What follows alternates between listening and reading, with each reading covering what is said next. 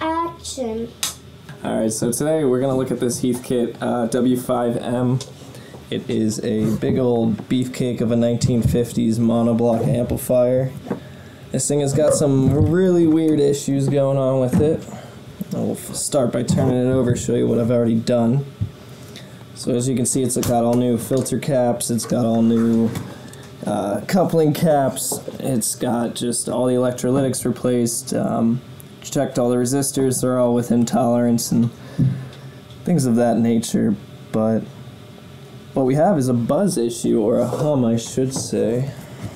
So we'll flip this bad boy over, we'll turn it up on the variac. I have a little watt meter here just to monitor what's going on with the amplifier's operational wattage. Because another issue we have is too much current is getting drawn through this amp.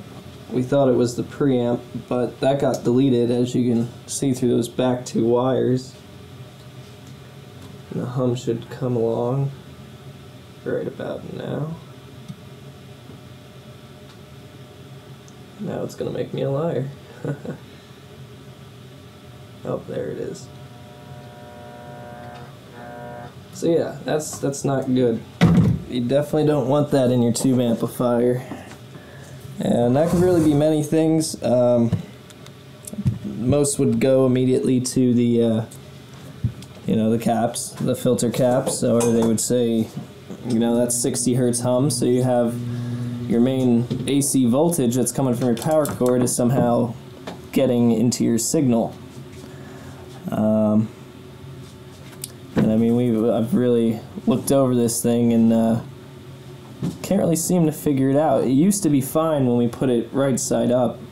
I mean, not right side up. When it was on its side or upside down, you could fire it up on the variac, which I'll do now. And we'll see if it will do that. But now I think it's actually just doing it all the time, so.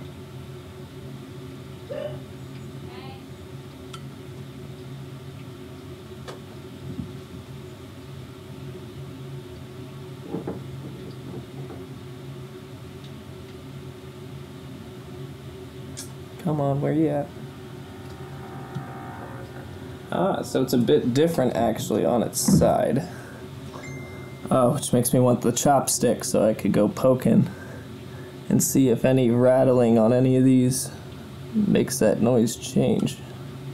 Alright, so we're back now, and we found our issue. One of the repairs I actually previously did was a very cold solder joint. So you can see that just lifts right on up, which would explain why initially, when you had it upside down or sideways, these were connecting, no hum. But when you put it right side up, these would hang, and a lot of hum because you weren't filtering out all that AC.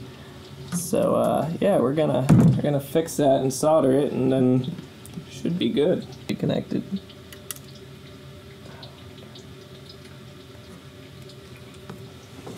So let's turn this on. Let's fire this up with it, I think, still holding for now. Let's see if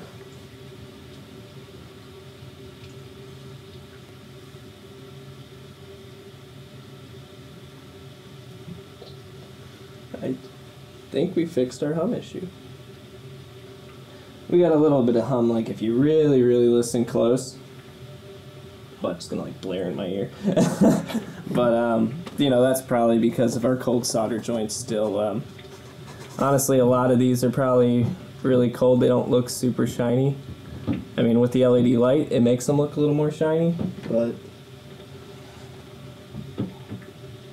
we can actually play some music through it at this point.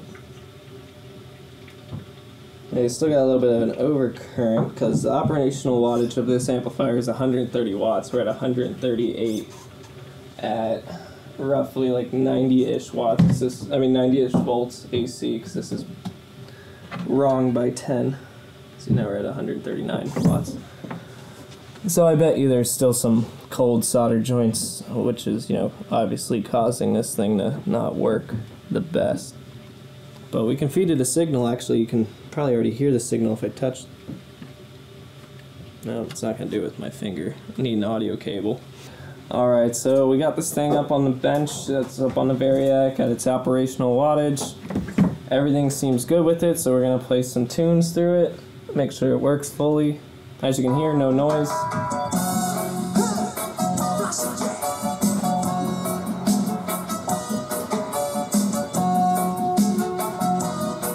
Alright, so that just kind of wraps it all up. I mean, this was the Heathkit W5M. A lot of things need to be done with it, but we figured out the hum issue.